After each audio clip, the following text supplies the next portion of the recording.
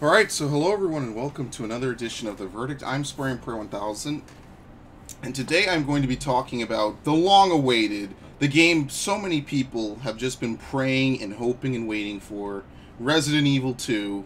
The verdict is here, and I don't think I really even need to go too deep into this. At this point, it's pretty much unanimous. I just want to give my thoughts on it, and it probably will be pretty short because of that, because there's not too much to talk about. This game is kick-ass. And that's just no other way to put it. Capcom delivered. They've been delivering for a while now, which is pretty crazy. So since Resident Evil 7, like I said back then, way back, and I think it was 2017, that game was good, and they have so much potential. The last thing I want to do is see them, lose it. And if you remember, back in 2017 when I played Resident Evil 7, I gave it a 90 out of 100. And I think I said a couple of those things back then. I didn't watch it ahead of time because, it kind of was irrelevant. But the point that I'm trying to make is that Resident Evil 2 is a fun game. So let's just get right into it. Resident Evil 2 is a survival horror action shooter. Unlike the original Resident Evil 2, which was released in 1998 for, I believe, the N64, the PS2, and then it was ported to a bunch of different things like the PC, I think maybe the PC, the GameCube, probably the PS2, it's been on the PS3, etc., so on and so forth. And maybe it was on a Sega console as well, because Sega was back out around then.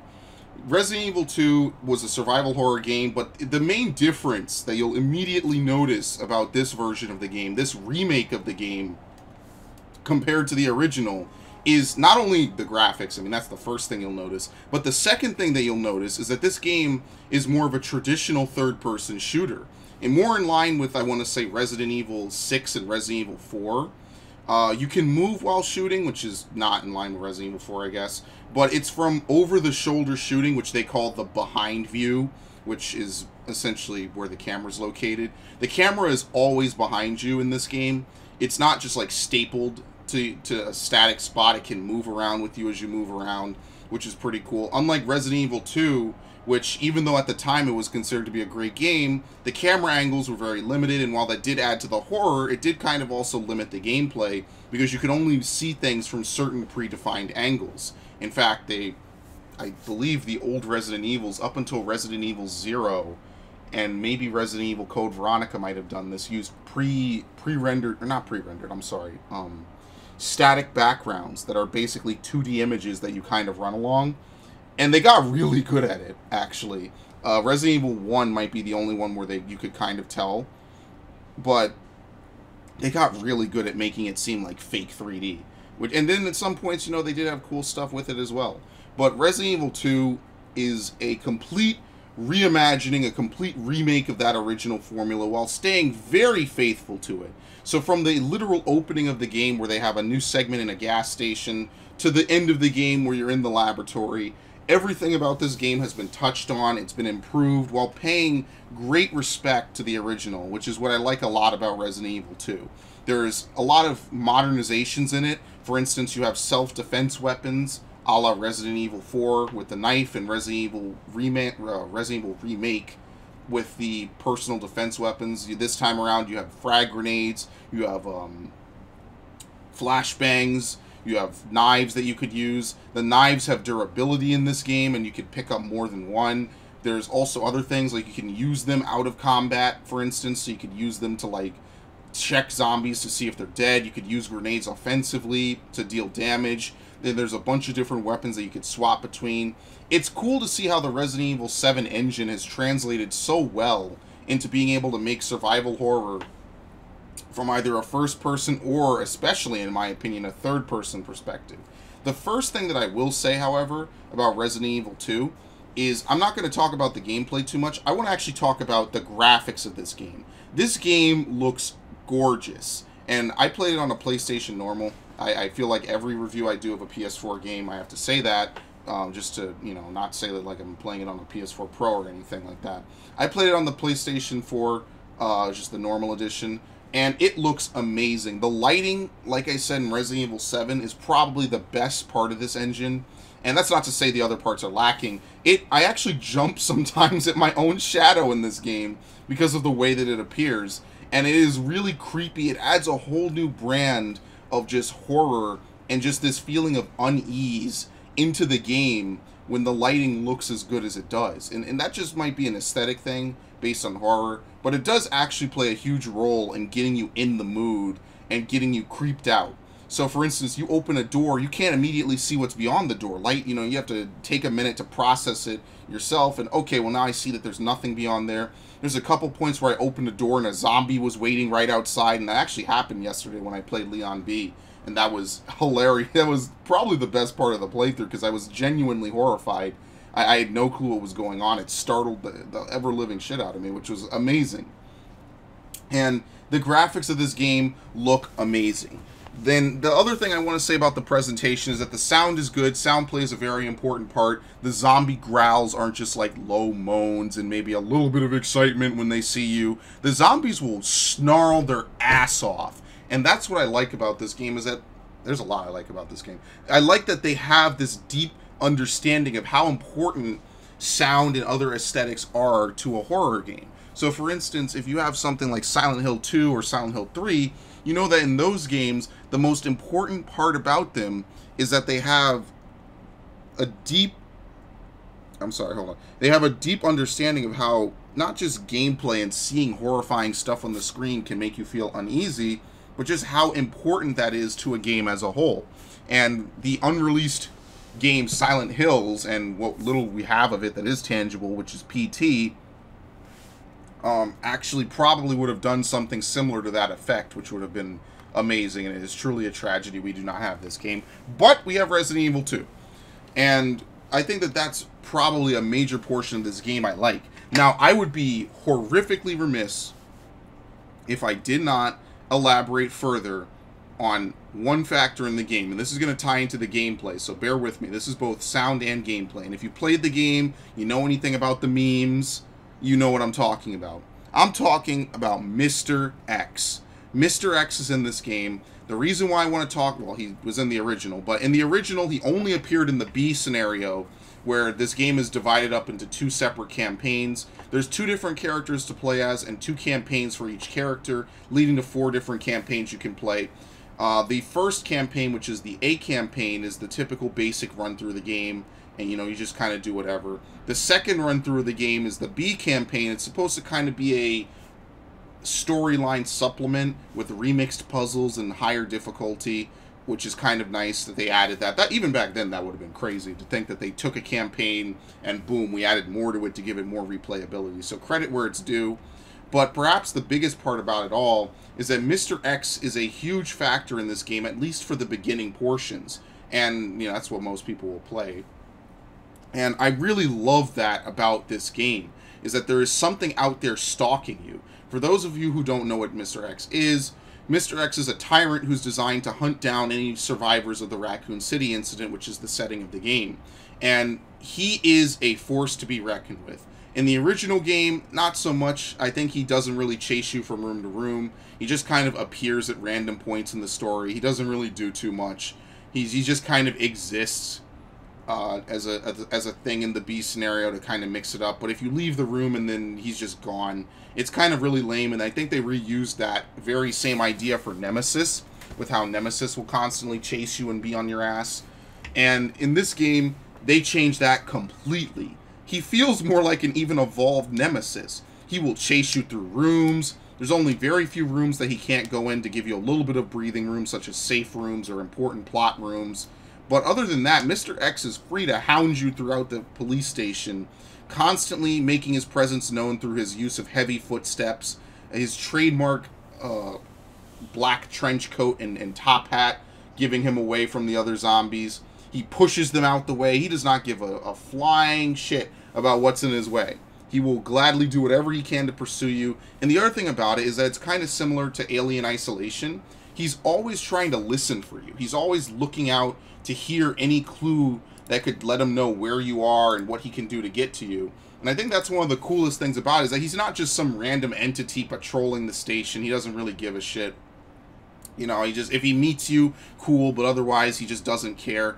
No, Mr. X is pretty determined to find you. In fact, he will gladly patrol the last area that he heard noise from. He will gladly you know, try to find ways to manipulate, or not manipulate, but try to find ways. I mean, granted, he can't do like ridiculous superhuman stuff. Like he can't hop between different floors, like up and down balconies or whatever. He has to use staircases like you do. But at the same time, this makes him an ever-present blockade throughout the game that you have to sort of contest with. And so I love it. It's so good. It really adds to the horror, but this leads to one of my big negatives, I think, about the game. I wouldn't say it's huge, per se, but there's not a lot of travel room. There's not a lot of different ways you can dip and dive through different places, and especially in the latter portions of the game feels fairly linear and claustrophobic. There's not really too much to explore. It's just a couple different rooms towards the end. And I think that maybe they could have expanded on that a little bit. I think that might have been a little bit cooler to have a few more bigger rooms, maybe a couple more challenges at the end to kind of keep it varied. But the game is still meant to be played in the same fashion of the older games, which is a very short and sweet horror game. So I can't fault it too much for, you know, staying true to the original source material. But it would have been cooler to spend more of the game dipping and dodging for Mr. X, given how much of a big presence he has in this game's existence, I guess, for lack of a better word. He definitely defines a lot of this game. The memes about him came in pretty much overnight, and I absolutely love the fact that they have something like that. And to tie it all back to the whole idea of sound, the sound is such a huge role in this because Mr. X gives away his whole position through sound. It is a constant, terrifying idea to think that every noise that you make will possibly alert him to where you are, and, you know, possibly force him to come after you and maybe make you change your plans. And everything that he does is heard by you. And it's just very crazy to be on a different floor and hear him pounding away, you know, doing different things. It's amazing. I know I'm kind of going overkill, but it is quite something to see that. And I do love that about this game. Now, moving on into gameplay, it's your typical, I don't want to say it's your typical third-person shooter. I mean, but it kind of is. You have your behind view where you could shoot enemies. You could aim for headshots to do more damage. There's not a lot of crazy stuff like there is in Resident Evil 6 where you could, like, kick zombies. You know, the combo system that they started in Resident Evil 4 where you could, like, kick zombies away and you could do various things. They don't really have a lot of that in this game. You also can't really, like, do crazy dodge rolls like Resident Evil 6. So for better or for worse, this game is not trying to emulate that ridiculously. And I do kind of like that. I also see how it could have been added, but I think that it's better that they keep it simple, I guess, on their first outing. And even by me saying that they kept it simple, they pretty much did anything but keep it straightforward and simple.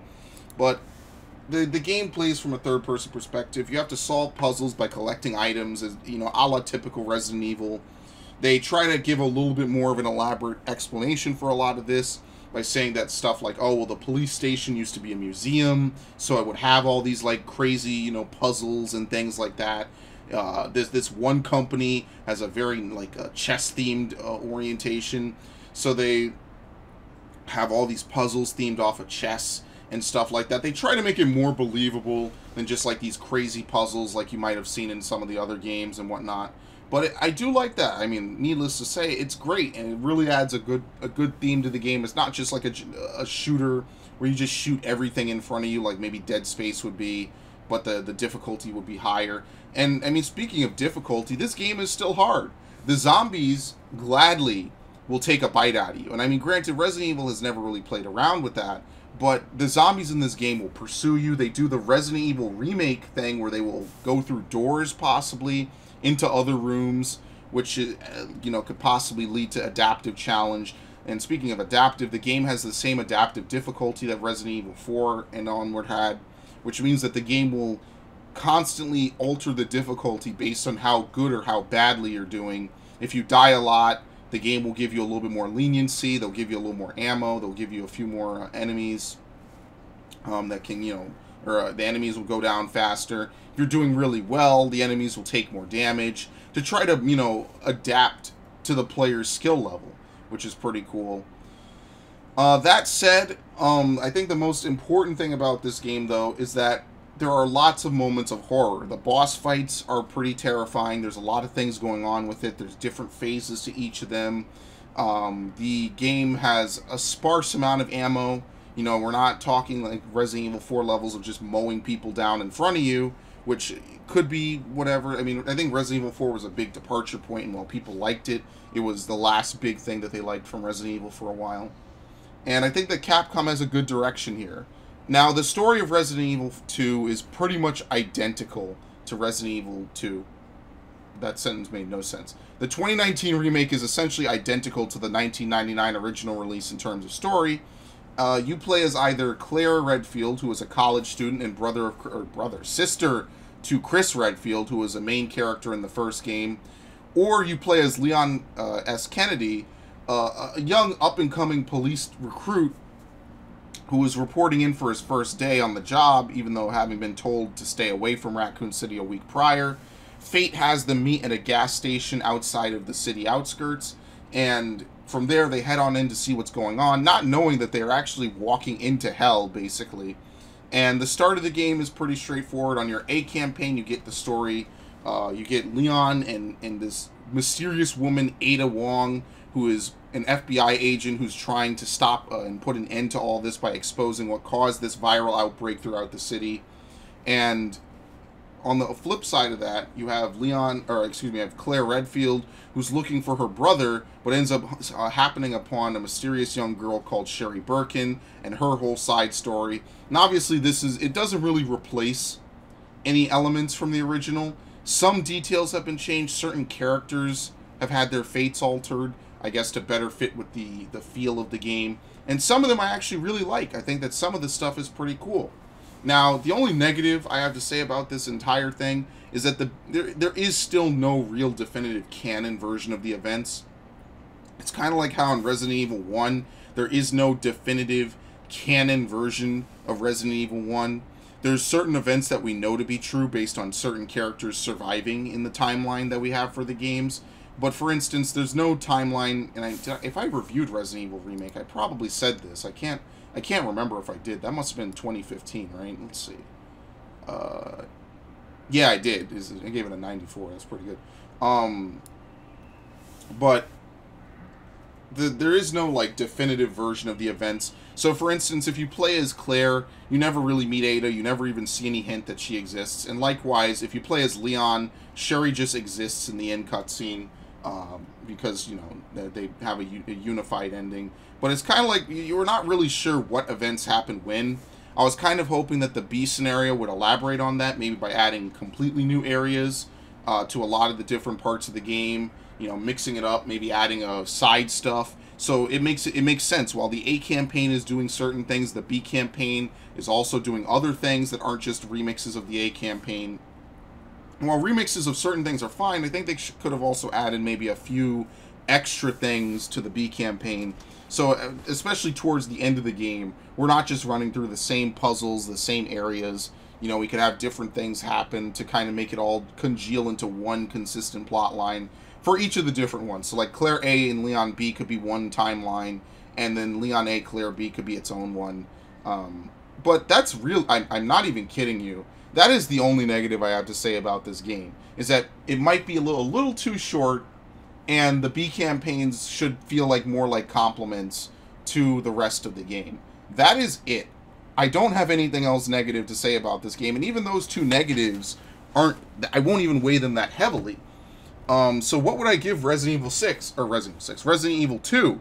Yeah, right, we're going to hop right into the ending. Well, let's think about this. Good story, which we know because we have a lot of different games that lean off it. And it's just a fun, interesting zombie apocalypse story, even if you want to look at it standalone. Amazing gameplay, great horror elements.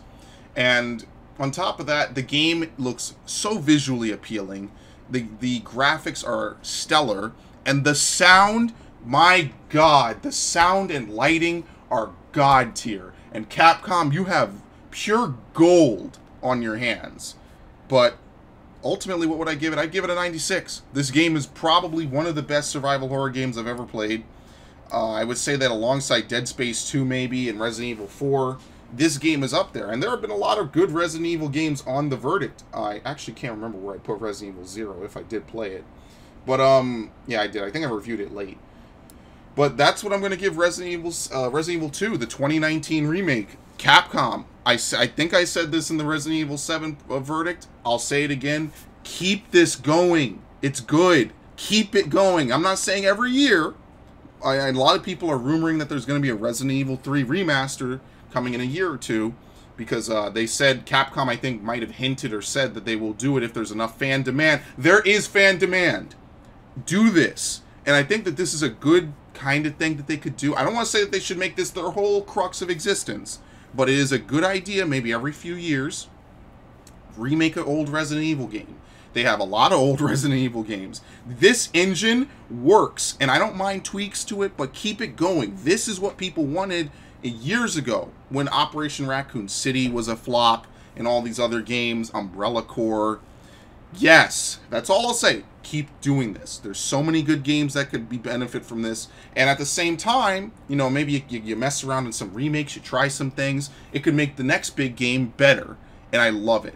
But keep this horror element. Keep these nice big open worlds that feel pseudo-realistic. You know, you gotta have suspense of belief. But there's nothing else to say. I like this game. This is one of the best games I think I've reviewed on The Verdict. Granted, I gave some games higher scores, but you know what? This game deserves the 96 that it got. And if they had just tweaked a few more things, I think I would have given it even higher. So that's it for this verdict. I'm just going to leave it at that. I humbly beseech you, buy this game if you're looking for any survival horror, a good action game, anything. You will not be disappointed. And with that, I'm SNP1K's, and I will see you guys next time on The Verdict.